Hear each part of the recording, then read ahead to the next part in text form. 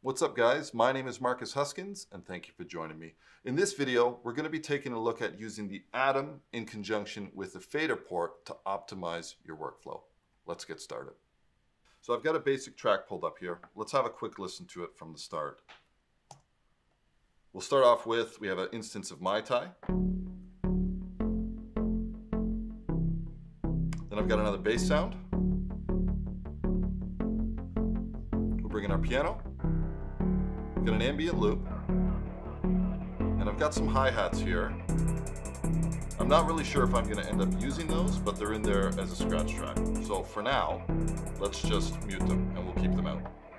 I've got an instance of Impact pulled up, and I want to be using the ATOM to trigger these sounds. So one thing to point out when using the FaderPort in conjunction with the ATOM is, although we have some similarities in terms of our basic transport functions, like they both have stop, and we have the ability to, for example, activate click, we can record, we can play. There's some functions on the ATOM that actually aren't available on the FaderPort, and one key one when doing this type of workflow would be the ability to activate or deactivate your pre-count. So if I use the click button, normally that's activating the click, but the shift or the secondary function of this is pre-count.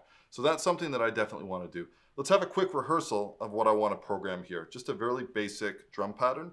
Let's bring up Impact XT, and I'm going to go ahead and play.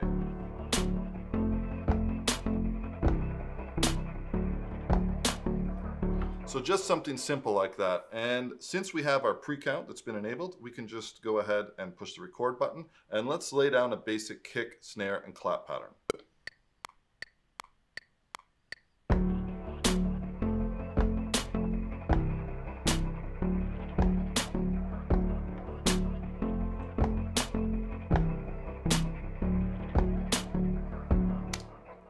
Okay, awesome. So one thing that I like to leave activated when I'm programming drums is this input quantize. So if I make any timing errors, then that's taken care of and I don't have to worry about it playing back out of sync.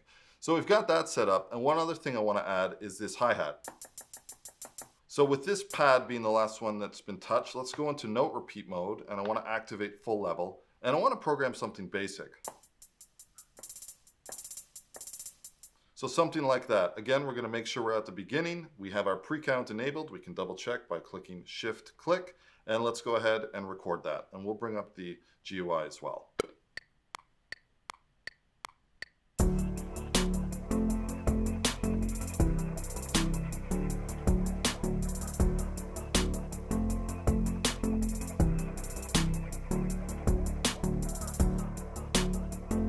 Okay, awesome. So now that that's done, we can close this and let's have a listen to what we're working with.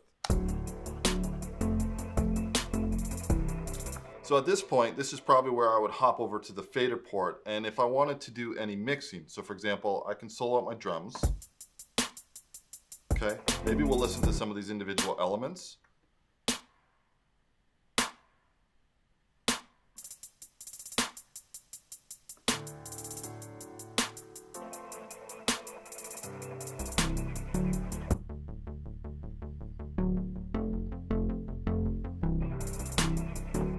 So at this point, I would be hopping over to the FaderPort, and if I had any sends or any plugins or anything like that, I could pretty simply just select one of these channels over here and open up the Edit Plugins dialog. And I can toggle now between doing my basic mixing, between the Pro EQ, or for example, the mix tool, anything that I need to adjust. But this is a really great way to be able to use both of these in conjunction with each other. And again, the big difference here is that some of these features that are available on the ATOM, they're not available on the FaderPort. And conversely, if I had, for example, markers or something like that instantiated, let's go back into track mode.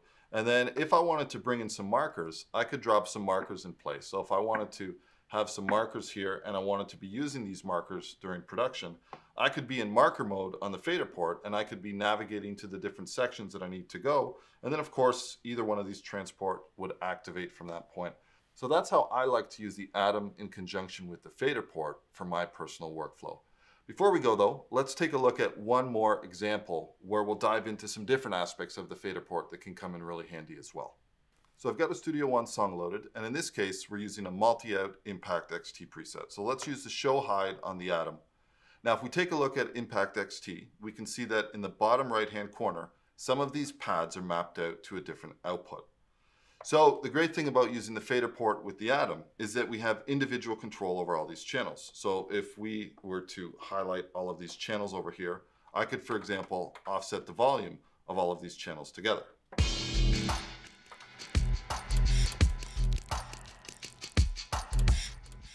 Now, in addition to that, we can also adjust the parameters of the plugins. So if I wanted to make a selection and choose the Edit Plugins menu, I could call up the fat channel that's sitting on my kick track, and I could start making adjustments to the attack and ratio of this compressor, for example.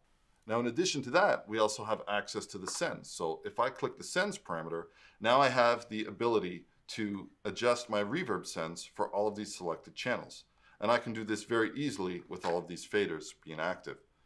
So using the FaderPort 16 or the FaderPort 8 for that matter, alongside with an ATOM, really gives you the ability to get your hands off the mouse altogether and take control of your levels, your plugins, your effect sends pretty seamlessly without having to revert to grabbing the mouse. So I hope you found this video useful. That's my personal workflow of how I like to use these two controller devices together. If you need more information, head over to personas.com. You can find information on the ATOM as well as the FaderPort. Thank you for watching, and I will catch you in the next video. Cheers.